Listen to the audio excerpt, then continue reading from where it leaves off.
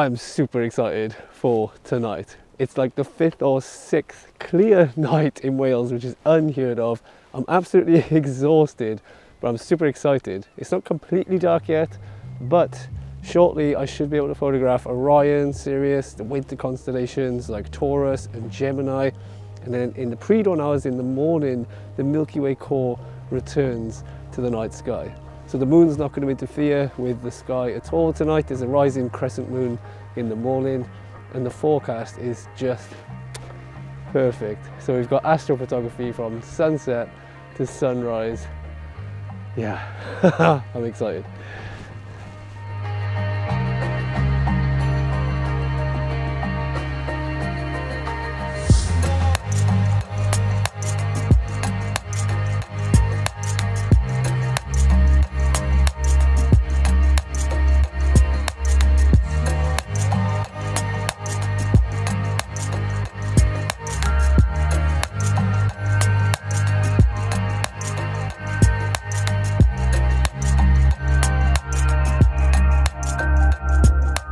So I'm in Pembrokeshire in West Wales, and now to photograph the winter constellations like Orion, Taurus and Gemini, I need a nice west-southwest facing view, but for the Milky Way core in the morning I need a nice southeast facing view.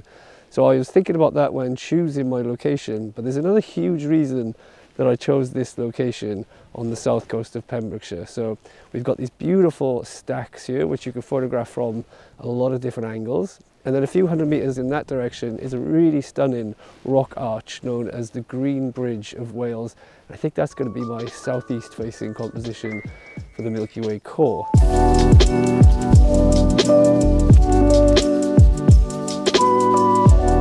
Because this is such a wide scene, I've been shooting with the 14mm lens, and it's probably going to be a vertical panorama as well. And I found a really nice composition. God, those birds are loud. And I think I found my foreground now, quite happy with it. It looks a little bit deeper into the cauldron here compared to the other composition.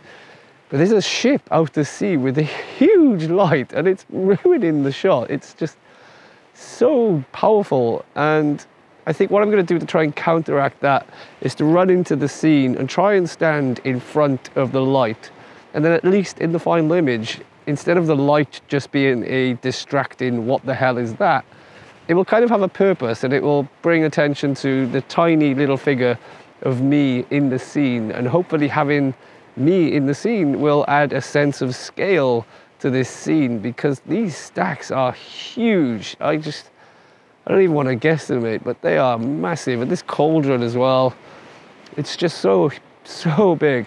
And so hopefully having a bit of a tiny human in the scene will give that sense of scale and also give a purpose to that really annoying light in the distance. So I'm going to work on my foreground. Probably going to do a focus stack because I'm really close to the foreground and I'm shooting at f2.2. And then I'm going to pan up and do the sky, and I've got the move, shoot, move star tracker set up ready to go for that. And yeah, hopefully the image turns out nice.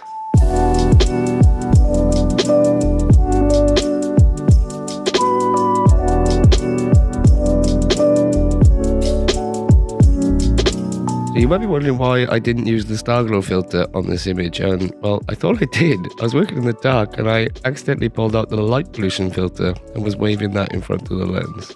Oops. And so now it's only 9:30 p.m. and really I want it to come out about 2 a.m. for the Milky Way core. That'll give me 2 hours to play with the Milky Way and the Milky Way core. So there's a lot of time in between these two main shots that I want. So what could you do with that time? I mean, you could shoot northwest and get the Cassiopeia constellation and the faint region of the Milky Way that passes through Cassiopeia. Unfortunately for me, there's a lot of light pollution in that direction, so it's not really worth shooting. There's still an opportunity for the Milky Way arch from sort of Sirius, Orion, got Pleiades there as well, and Andromeda would be over there as well, the little spiral galaxy, but got a lot of light pollution in that direction, and the foreground I don't think really works well here.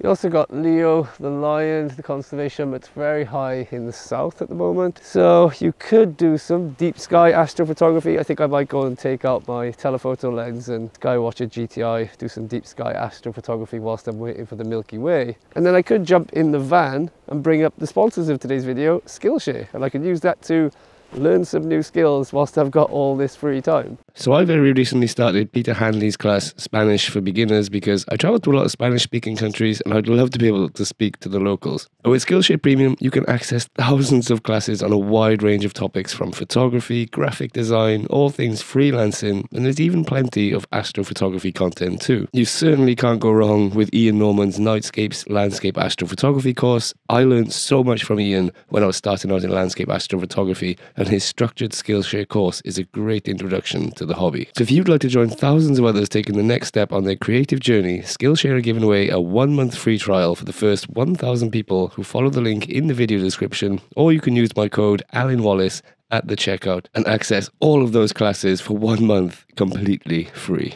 So I set up my deep space rig and somehow managed to mess up the intervalometer settings. Basically left my camera outside shooting nothing for hours. Another oops.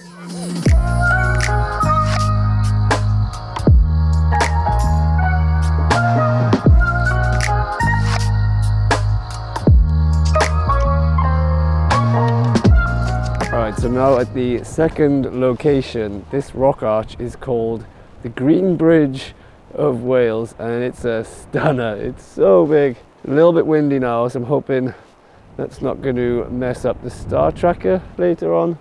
The Milky Way is starting to come up, but I've got 2 hours of darkness left until astronomical twilight kicks in. So I'm working on my foreground now, and I've just been taking some test shots with the 14mm lens and found a really nice composition in portrait orientation. And so what I'm going to do is I'm going to switch to the 24mm lens and do a vertical panorama, and that will give me a very similar frame to what I'm seeing in portrait orientation with a 14mm lens. But with the vertical panorama, I'm going to get a much higher resolution final image, more detail, less visible noise, and it means I can work on my foreground now, and then by the time I'm finished working on my foreground, hopefully the Milky Way will be high enough in the sky and in position that I want it to be, and I can check the star tracker on the move shoot move and then track the Milky Way and create that panorama. The skies are looking crystal clear. I think it's a bit hazy. It's been sunny here in Wales for so many days now that the haze has just built up, but hopefully we'll get a good image.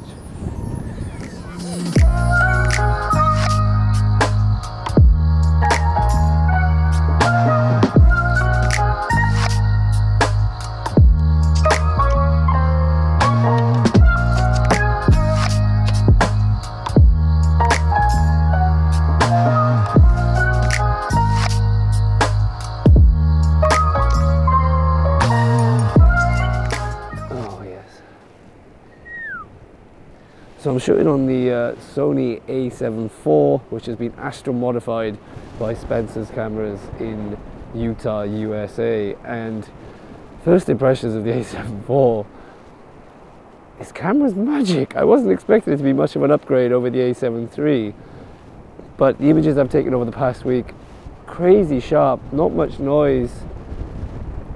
The color separation, the color accuracy is amazing. I've been very, very impressed, and I'm so surprised how big of an upgrade it is over the A7 III, because again, I really wasn't expecting much. But I will of course make a full review at some point after I've had a good 2 or 3 months using it.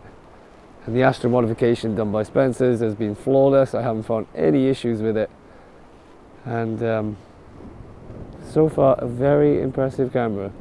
Oh, and also the second gain ISO, the ISO invariance second stage, kicks in at ISO 400, which is amazing. On the A7 III it was 640. Now I can go down as low as ISO 400 to protect highlights and star color and that kind of thing. So I will make a full review in due time.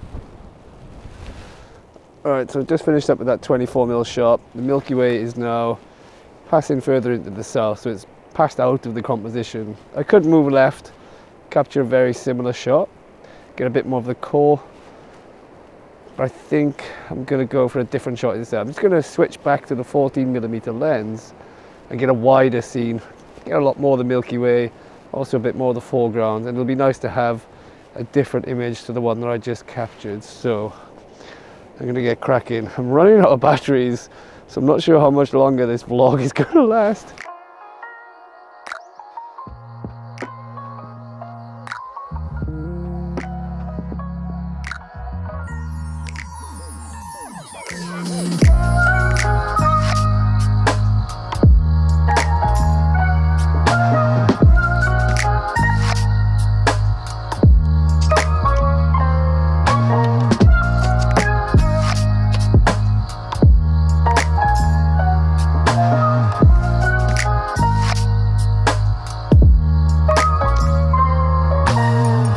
Oh, it's getting cold, the wind's really picked up. I hope it's not ruining my Star Trekker images, but you guys have probably seen the final image already, so I hope it's gone smooth without a hitch, because after using a light pollution filter, thinking I was using the Star Glow filter, and then messing up the deep sky stuff, I think it's a sign that I need some sleep. Oh, but it's been an incredible night. Hope those images come out nice. I hope you've enjoyed the vlog. I'm going to wrap it up because this thing's on 3% battery. Pretty much the same as me. Oh, anyway guys, hope you've enjoyed this video. Let me know which of the images is your favorite.